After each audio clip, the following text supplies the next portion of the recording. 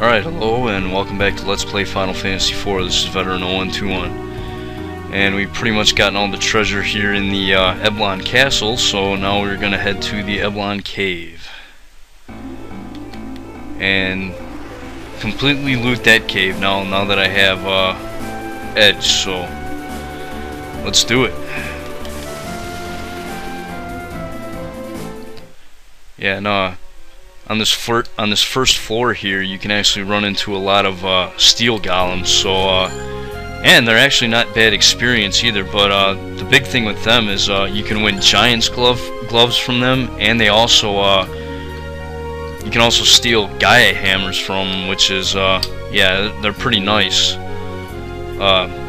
for anything. I mean, for throwing and for selling. So this is a good place to basically farm for Gil, in my opinion.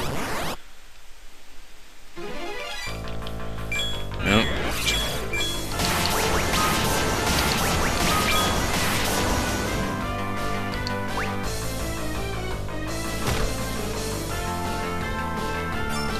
And then for this particular fight, I just use Ifrit to cast the summon there, and then once the Scourgers are gone, then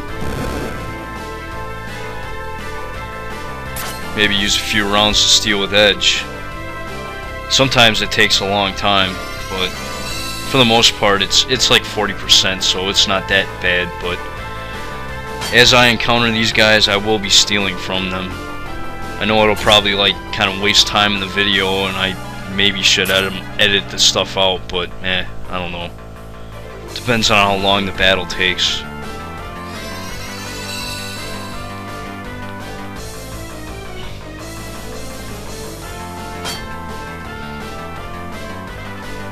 Or it might depend on how long it takes for Cecil to actually kill the thing.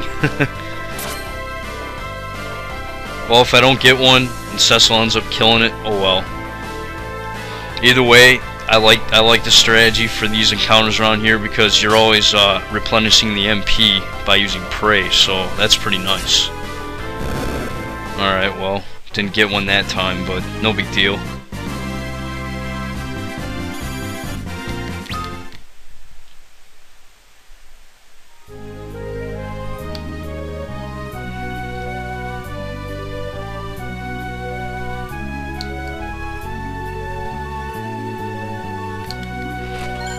Alright, we get a Vampire Fang. I don't remember if I got one of those already. Yeah, it just casts Drain on a target, if I didn't mention it before.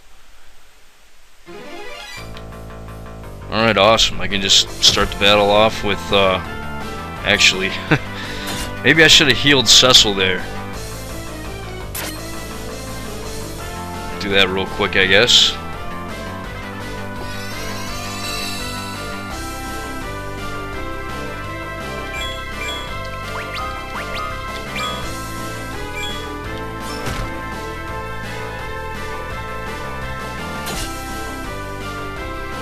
And hopefully I can get lucky enough to get a Giant's Glove or two.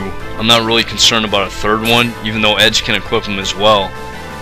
Because, well, I don't know, his Rune Armlet is actually more important because he has really, really bad magic defense, so.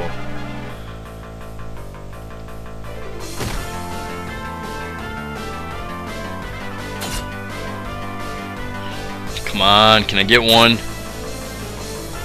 No, I can't.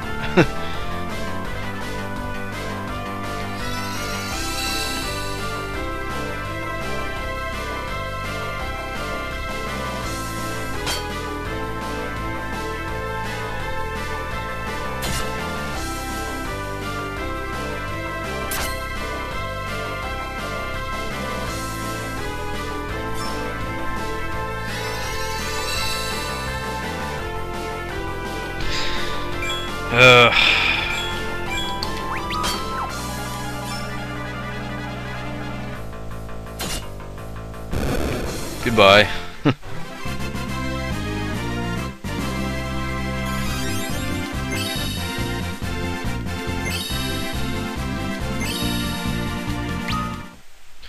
But if I don't get a Giant's Glove, it's not that big of a deal. They're awfully nice, though.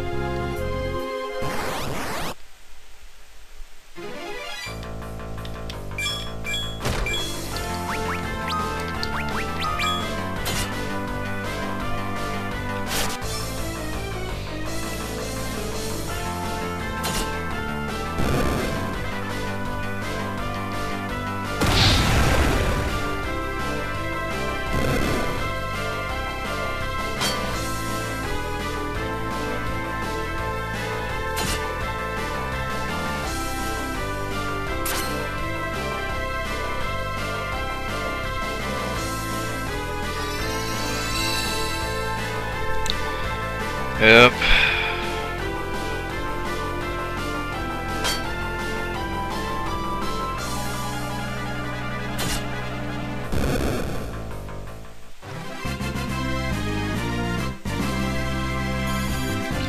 Jeez, they're not even dropping anything. That's 3 in a row. Well, guess I'm just not lucky right now. Yeah, maybe I should heal Cecil here. Might be a good idea.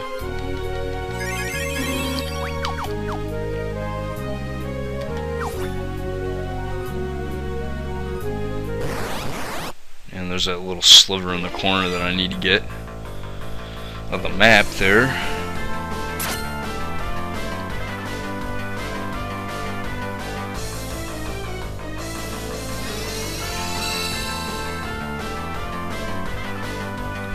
Yeah, basically with this strategy though, I'm just using Prey a lot. Your characters will most likely never run out of MP, so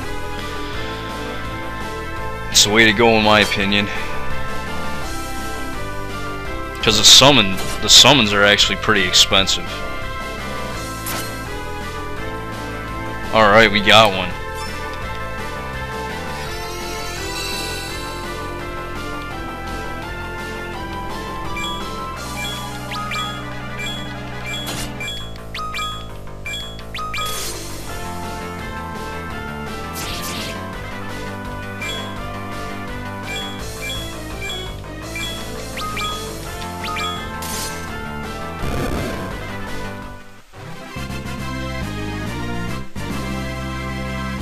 Alright, yeah, we got one.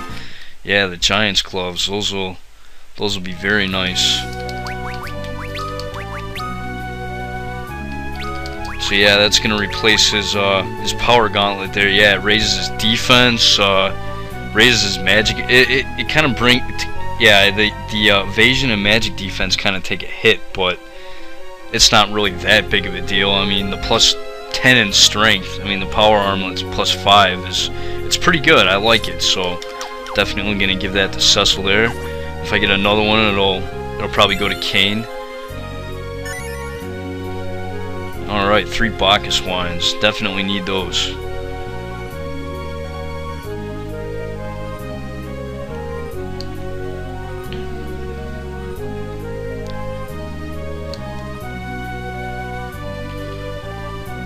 Yes, let them tremble in fear. Alright, we got an inn here and an item shop. Yeah, I'm actually gonna buy some gold needles because I'm low. About 10 of them probably do fine. Let's see what else. Yeah, that's fine. I don't need anything else.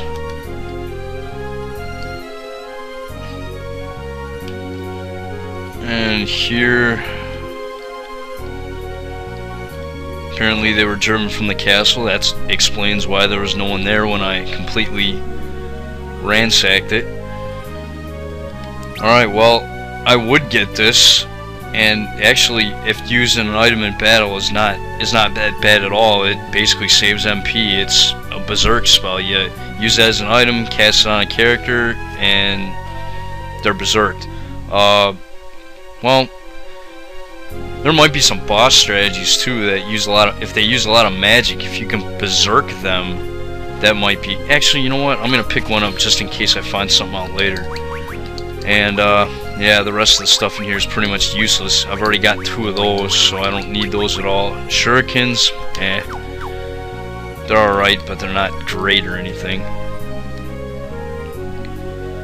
Okay, and we get ice armor and ice shield like I got in the Tower of Babel there, and a black robe. I don't like it. The luminous robe is a lot better than the black robe, so I'm gonna definitely pass on that.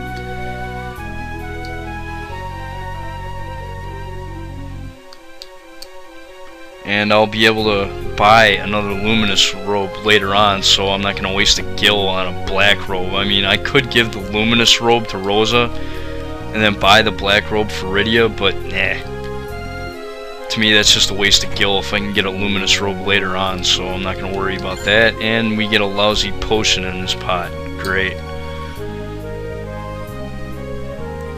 I don't know, man. I thought there were monsters around for a long time now.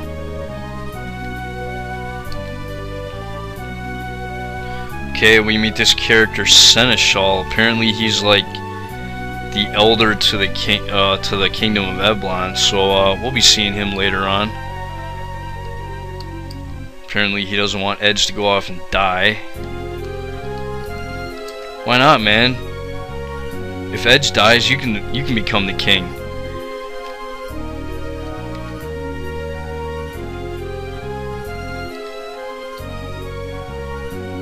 Apparently this woman's in bad shape. Yeah, they got some friends now. They can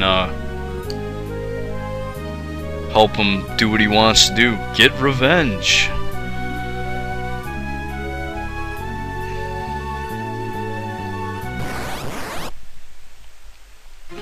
Alright, and yeah, we've encountered these guys before. Ironbacks. They're not too special. You can win mithril shields from them or something like that. They don't really drop anything useful of note, so that's one thing I do know that they actually drop.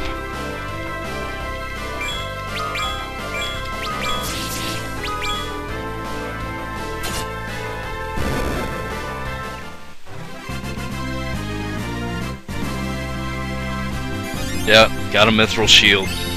Don't need it, we'll be selling it eventually. Alright, we get an ether there.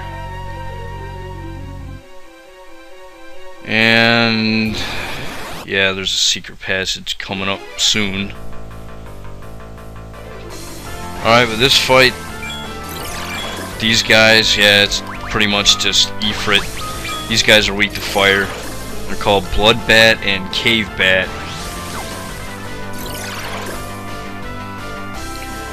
And their Blood Feast attack is pretty annoying because right now it's only targeting Cecil, so that's the one thing that's bad about the draw attacks augment, because if they can use magical attacks that are single targeting, Cecil won't counter attack, so they'll just attack the same character over and over and over again, so you gotta watch out for that.